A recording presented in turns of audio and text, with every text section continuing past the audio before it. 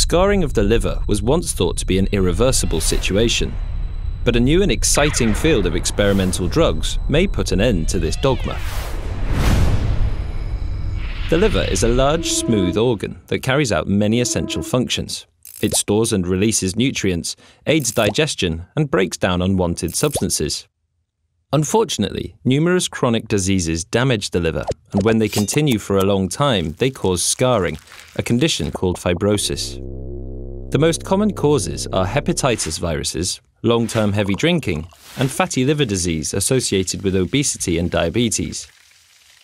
This scarring is caused by a buildup of fibrous collagen proteins, which begin to replace healthy tissue. If the fibrosis keeps worsening, the liver can progress to a state known as cirrhosis. At this stage, excessive scarring hampers the liver's blood flow and stops it being able to do its job. Unchecked, cirrhosis can lead directly to liver failure and puts patients at high risk for liver cancer.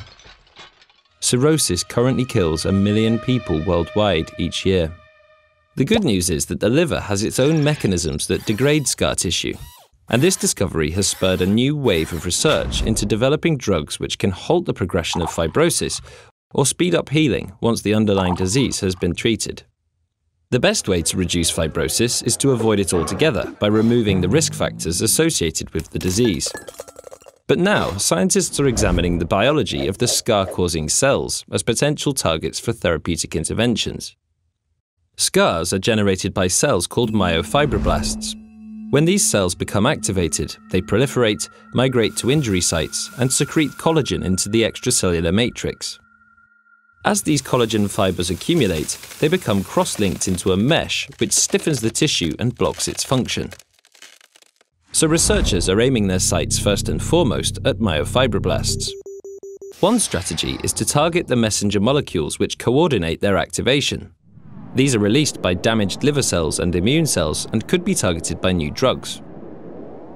One example is a drug called senecrivorog that blocks receptors for pro-fibrosis messengers called cytokines.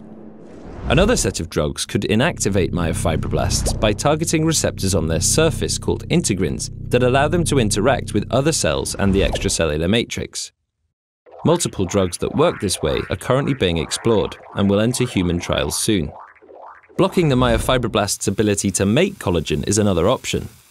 These drugs work by inserting small bits of RNA into the nucleus of myofibroblasts, destabilizing the machinery that creates collagen fibers.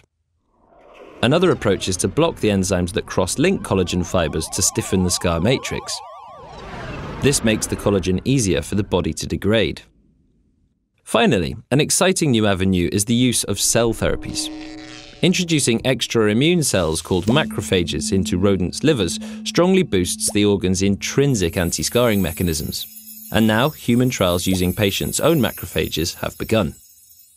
All these therapies will require clinical trials, and due to the slow, progressive nature of liver fibrosis, this may take years. But new biomarkers in development may speed up trials considerably by showing whether the drugs are working even before the overall fibrosis starts to decline. Hopefully, these new approaches will help us to victory in the scar wars.